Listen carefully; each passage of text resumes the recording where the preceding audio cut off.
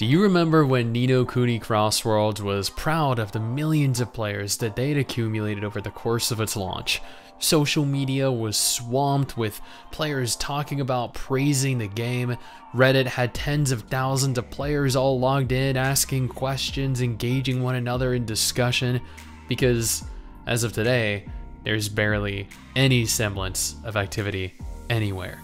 Reddit literally has 30 people browsing right now at peak hours. Nobody's discussing the game over on social media.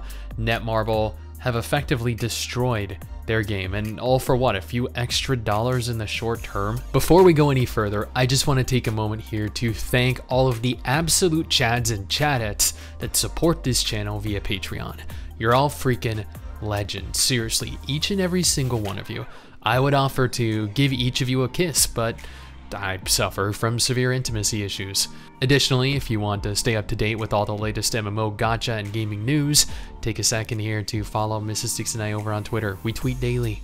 Ni no Kuni Crossworlds launched globally across PC, Android, and iOS devices on May 25th, 2022. That was 3 months ago.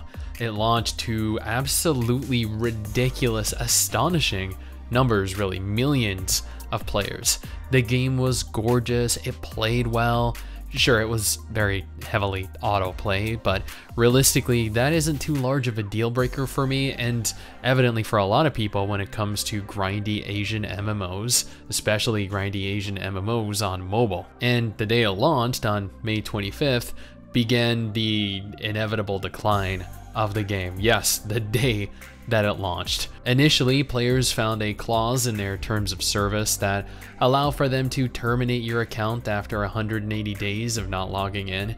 On May 26th, I reported on the devs holding an event over on Discord, exclusively on Discord, by the way, not publicly on social media. This event was only available to Discord members, where they required their players to manipulate the rankings on the Google and Apple stores by leaving positive ratings, after which they'd be rewarded with in-game goodies as long as at least 10,000 people left reviews. They deleted the event and the channels on Discord after being called out for doing this, by the way, on the 27th, the day that I posted my video. On June 1st, it was confirmed that the devs were locking the best PvP gear behind a crypto paywall, severely inhibiting players. And you know what?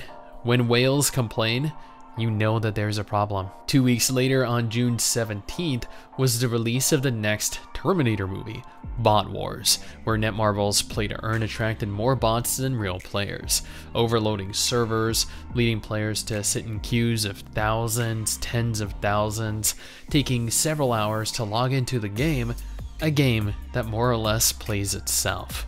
On June 19th, there was an event held for players, and only players, that linked their crypto accounts with the game.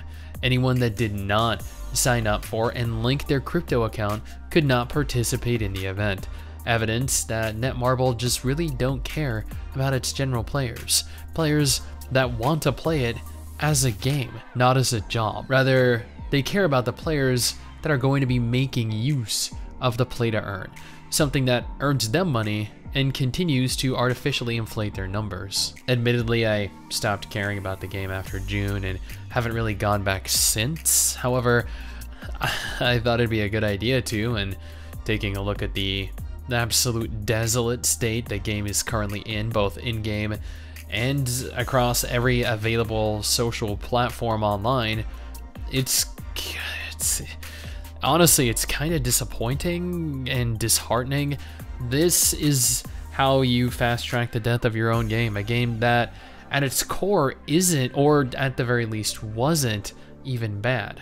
Hopefully they learn from this mistake and make improvements before the 7 Deadly Sins Origins and Solo Leveling come out, because I really want to enjoy those games. Now, if you're looking for something new to play and were severely underwhelmed by Crossworlds, I got a list of the most played, most popular gacha games on screen right now, or alternatively, a list of confirmed gacha games yet to come this year.